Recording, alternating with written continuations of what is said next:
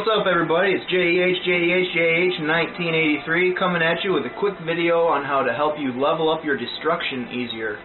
The first thing I'm going to show you is you're going to want to make sure you go to the Guardian Stones. That's the first stones that you run in the game by Riverwood. And you want to make sure you have the Mage Stone, because that's going to help your magic level up 20% faster. On the map, right here's Whiterun. That's where I'm at right now. Riverwood is just south of it right here. Continue south. There's the Guardian Stones. Okay, now when you're in Whiterun, you're going to want to find this place called Jorvaskr. It's this great big building here with the shields on it. This is the home of the companions. You're going to go inside of here. And when you first arrive in Whiterun, the guards are actually going to be involved in a fight with a giant. And if you go up to where that fight's taking place, they'll invite you to speak to Codlac Whitmane, and he is the head of the companions. So, there's going to be a fight scene that starts. I'm not getting into that right now. It's just a cinema scene type of deal that they play out when you first come in.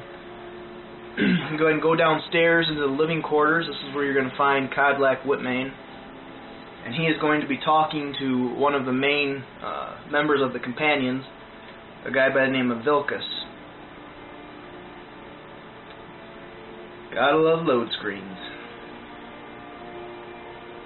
If by love you mean hate. Okay, so you're going to hang a right, go all the way down to the end of the hall. That's where you're going to find Codlac Whitmane. It's this big guy right here. Tell him you want to join the companions. Would you now? Now he's going to talk with Vilkas for a minute and argue about whether or not I should join. I just want to point out to you, if you are the type of player that likes two-handed weapons, go up to this book and read it. Boom, two-hand skill increased. I personally, this playthrough, I'm doing magic, so not a big deal for me. There's also a Daedra heart right here, or somewhere in the general area, if you want that for later on for making Daedric armor. I'll get into that in a different video. Sometimes the famous come to us. I'm just going to be quiet here and let them talk for a minute. To seek their fame. It makes no difference. What matters is their heart. And their arm. Of course. How are you in... Now he asks you how you are in battle. You dare question my skill? Calm down there. Don't feel like you need to show off for ours. Alright, buddy, I'll relax. You're the one testing your mettle. Vilkas, take him out to the yard and see what he can do. Now I know what you're all thinking. Why would you join the companions to level up your destruction? But we're getting to that now. So we're going to go outside with Vilkas, and I don't feel like waiting for him, so just go back to the end of the hall where you came from. Hang a left. That brings you upstairs again. Let's see what thrilling load screen we have this time. Wow, lots of smoke. Nothing else. Pretty fancy. Bethesda went all out on this load screen. No, spared no expense on this one. Alright, get to the top of the stairs, hang a left. What's up, buddy? Just chilling? I'd be dead, not for getting off. Good for you. We're going to go outside here with Vilkas. An excessively high bounty will cause a hold guards to attack the wanted person on sight. Really? Who would have thought? You break the law and the guards want you. Wow. Learn something new every day.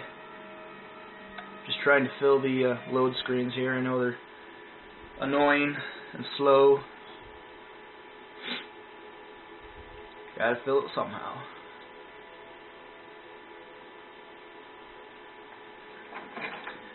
It's okay. We get outside here. Now Vilkas is going to ask me to show him my fighting skills, and it seems to me the game has glitched. Vilkas is not in fact coming outside like he's supposed to. If this happens, just wait an hour. I apologize. Bethesda games have glitches once in a while. I got a bad grip on my shield.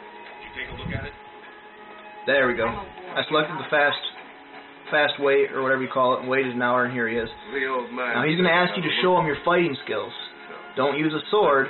Remember, we're trying to level up destruction magic. So, pull out a spell, just start zapping him. You can't kill him during this. So just keep shocking him, and he'll stay in this weird state of kind of drawing his sword, telling you to only use a sword, and that the companions don't use magic, but we're trying to level our destruction, so we're going to go ahead and keep using spells. Now I'm already at a pretty high destruction skill, so it's going to take quite a while to start leveling my magic up. But this is easiest to do if you have a high elf. You can turn on his greater power called Highborn and really build your magic fast. I'm just going to take a couple potions just to get you an idea that you can level up your magic pretty quick doing this. What do you think this is? What do you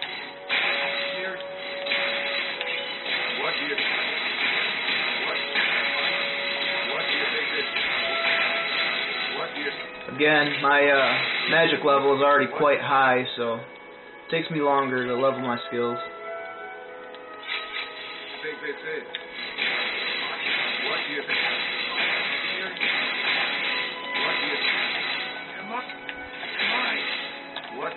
Let's see what our progress is.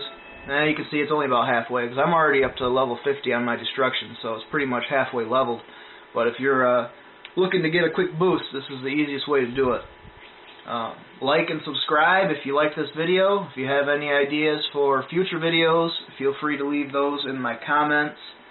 I'm thinking my next video might have to do with leveling up my restoration, because there is a pretty big trick that you can do if you want to play as a mage and you decide to take the ability of being a vampire.